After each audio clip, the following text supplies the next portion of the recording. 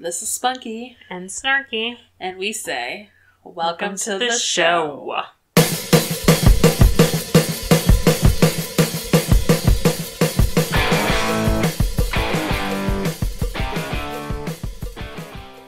Hello and welcome back to the show.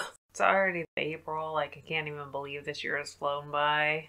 But then you think about, last year we were just in the beginning of all the COVID stuff and having to stay at home, and I was starting to garden and do all the crazy stuff. Yeah.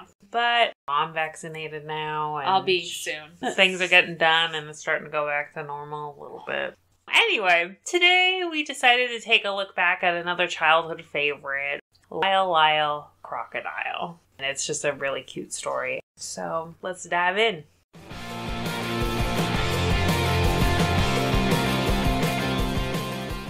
Today we're watching the HBO Storybook Musicals episode of Lyle Crocodile, which was from Season 1, Episode 1. The musical film was released on November 18th, 1987, and it was adapted from the children's book of the same name and its predecessor, The House on East 88th Street, by Bernard Weber. The show opens up and we already got some cool music going, lots of jazzy sax, and the art style almost has a comic strip kind of vibe, and then there's lots of colors that are either half colored in or colored in outside the lines. So we see a house on East 88th Street and there's a new family moving in, the Prim family, and the moving truck has arrived and things are getting unloaded and it's mayhem. So of course we gotta sing a song about it, right? Yep. Because we're moving into a new house. Moving into a new house. It's enough to make you cry. They're very dramatic. We got the mom who kind of wears the pants in the family. The dad who's a little out there. There's a son. And they have this pet bird. So that's the basics of the Prim family. So they get everything moved and the movers leave. And they keep hearing this weird clinking noise from upstairs. And so the dad goes to check it out. And the dad comes back downstairs and he's petrified. He can't even talk. The mom's like, what is it? What was upstairs? Is it bigger than a bread box? What's going on? Finally, the mom's just like, all right, I'm gonna go see what it is. She goes upstairs and looks in and quickly slams the door and is like, Joseph, there's a crocodile in our bathtub. So they run downstairs and freak out. The mom gets on the phone, operator, we need help, it's an emergency, and they're yelling at the son to stay downstairs, and the husband's trying to get a broom, and opens a broom closet, and all the stuff falls out, and then he tries to dial the operator, and the son's like, dude, the phone's not plugged in, and it's mayhem. So during all this chaos, the doorbell rings, and Joshua, the son, goes to open the door and sees a strange man with a pointy hat and a mustache. He hands him a letter and says, "This will explain everything about the crocodile," and leaves. The dad reads the letter, which says, "Be kind, please, to my crocodile. He's gentle as can be. He must have tender, loving care and would not harm a flea. He's an artist and performer, does great tricks and is quite clean. Yours truly, Hector P. Valenti, star of stage and screen. P.S. His birthday is June 24th, and he comes from the Nile. He eats only Turkish caviar. P.P.S. His name is Lyle." The parents start to freak out, saying they can't have friends over with Lyle in the house, and that Turkish caviar is really expensive. Whatever will they do with him? Because that's the problem. Yeah. That's a big-ass crocodile. Yeah, that might, snap my kid's head off. But before anyone can answer, Lyle opens the door and comes downstairs. The family is terrified. Then Joshua tosses his football that he'd been playing with to Lyle, and he catches it and starts balancing it on different parts of his body and dances around. The family is now amazed and delighted by this. He then grabs a hula hoop and does some more tricks. When he finishes, he takes a bow and the family all run over and give him a hug. I don't care if he did tricks. I'm still not running over to hug a crocodile. Just saying. Yeah. We get a montage with the mom singing a song about how every home should have a crocodile, and we see Lyle cleaning, helping around the house, and helping Joshua with his homework. One day there was a parade with a brass band marching down their street, and the dad asked, "Where's Lyle?" The mom says that she hasn't seen him all day and calls him to come and watch the parade. They look around the house for him. Then the mom looks out the window and sees that Lyle is in the parade doing his balancing routine. The crowd loves it, and it ends up making him famous. He was on the front page of various newspapers and giving TV interviews. Senior Valenti sees him on TV and is ecstatic and says, "My Lyle." Back at the house, the postman delivers a huge pile of fan mail for Lyle. The dad says maybe Lyle should go through some of his mail because there might be something important, and pulls out an odd-looking letter, and the dad reads it out loud. It says, "Just a few words to say. I shall return. Cordially, Hector P. Valente, star of stage and screen. P.S. Very soon. P.P.S. To fetch my crocodile." Lyle jumps into a pile of mail and hides under a desk, and the mom is like, "Oh no, what can we do?" And the dad's like, "There must be something." I just want to note, when Hector P. Valente talks in the letter, like, they have him in a little caption box at the bottom of the screen, but he's such a personality that, like, his arms will flail outside the box Yeah. while he's talking, which is very funny. So they decide they need to cheer Lyle up, and so what better way to do that than with the song?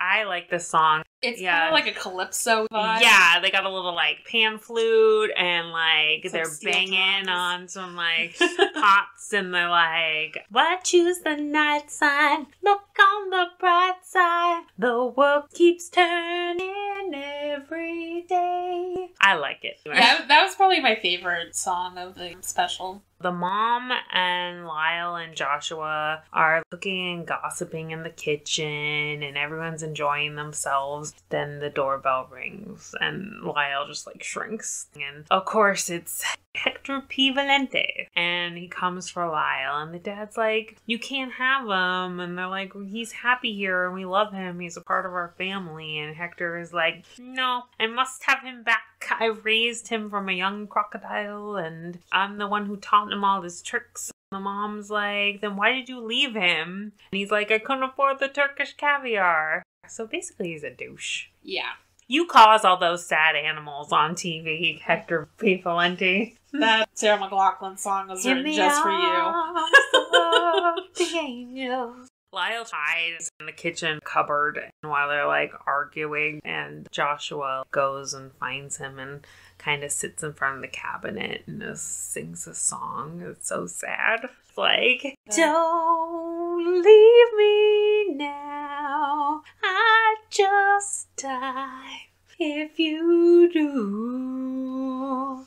At the end of the song, Lyle opens the door and reaches out and grabs a hand, but it's not Joshua, it's the mom's hand. And she brings Lyle to Senior Valenti.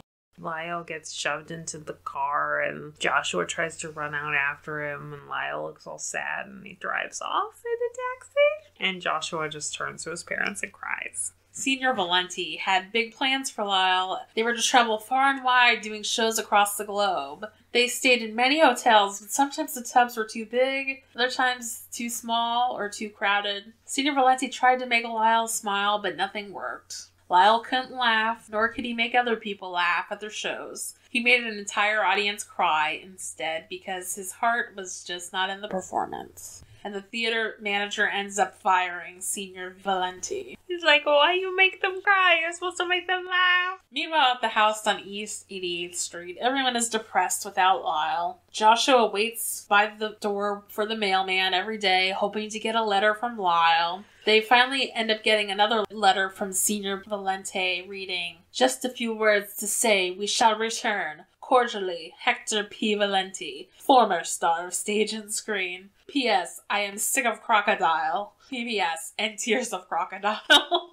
The Prim family is overjoyed and starts decorating the house with the welcome home banner, L monogram towels, bubble bath, and boxes of Turkish caviar. The doorbell rings and it's Senior Valenti and Lyle. The family run towards Lyle and Senior Valenti says, "Here, take him back. He is no good to me and will never make anyone laugh again." The Prims and Lyle hug, and Joshua tosses Lyle his football, and Lyle does his routine again and tosses the ball to Senior Valenti. This makes everyone laugh, including Senior Valenti. Lyle was back home where he belonged. So if you should happen to be walking past the house on East 88th Street and you hear funny sounds, it's only Lyle the crocodile. The end. So thoughts on the episode? I still loved it. I love the songs. That Don't Leave Me Now song got me all choked up when I was watching it. And it's still cute and it still has good music and there's lots of good sax interludes. If you have kids, they'd probably love it. It's really cute. Yeah, I think it's still relatable and today. The music's really good. And the art is interesting. In a way, it's dated because it's very reminiscent of the time, but I feel like it's still watchable. Yeah, I think I remember the book. I think I saw this before we got the book. Well, I mean, we didn't have the book, but I think we checked it out at the library. I think the book has a similar art style. Also, the voice acting is very good, too. The dad is very quirky, and it, comes across very well. I forgot to mention earlier, the narrator and the voice of Senior Valenti is done by Tony Randall from The Odd Couple. Oh, really? Senior P. Valenti. What a douche. How the fuck are you gonna leave your crocodile behind? And then once he gets all famous, you'd be like, oh, by the way, he's mine. I'm taking him back. Rude. First off, it's been hella months. And even if it wasn't a crocodile, if you leave your shit at somebody's house and they move in, well, guess what? It ain't your shit no more.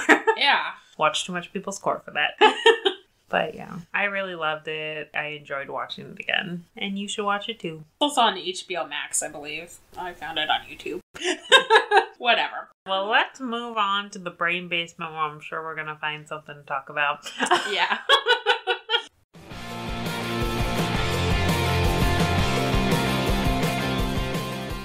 Alright, welcome to the brain basement where we're going to talk about some of our childhood favorite books and other things. Yeah, I don't remember reading this story so much as a kid. I love those books that, taught you how to draw. They give you, step-by-step instructions on how to draw, animals and stuff. I remember those. I did like the Shel Silverstein poems. I really like the Where the Sidewalk Ends and The Light in the Attic. Those aren't really books. They were collections of poems, but they were interesting. What about you? Well, I love me some mysteries. So I read Nancy Drew's Encyclopedia Brown. We also read a lot of Greatest Illustrated Classics. Yeah, I forgot about those.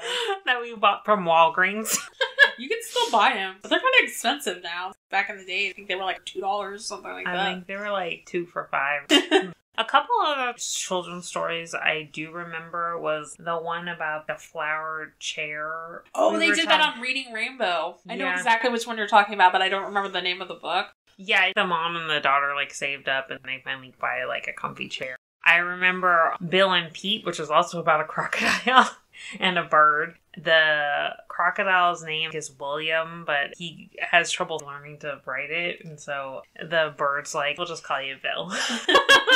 Well, we didn't talk about the Nutshell collection. Oh, if you like alligators all around and eating chicken soup with rice. Yeah, I have Maurice Sendak, who did Where the Wild Things Are. His other books, which we read more than that one. Yeah. It was in a little collection, and they were my favorite. And then there was a TV special, which we'll probably do at some point in time. Yes. So. Look forward to that. The only Reading Rainbow episode I really remember is the Follow the Drinking Gourd one. But Follow the Drinking Gourd. I just know the song. The old man's waiting to carry you to freedom. Follow the drinking gourd. But I remember that book too. I think I checked that out from the library. There were lots of good children's books when we were kids. Of course, my favorite thing to get from the library was the Fairy Tale Theater VHSs. And I would get Mathnet and Ghostwriter VHSs in the 90s. Which I'm sure we'll be covering all of those eventually. Well, we did a Mathnet already. Okay, we're rambling now. So why don't we move on to the music spotlight?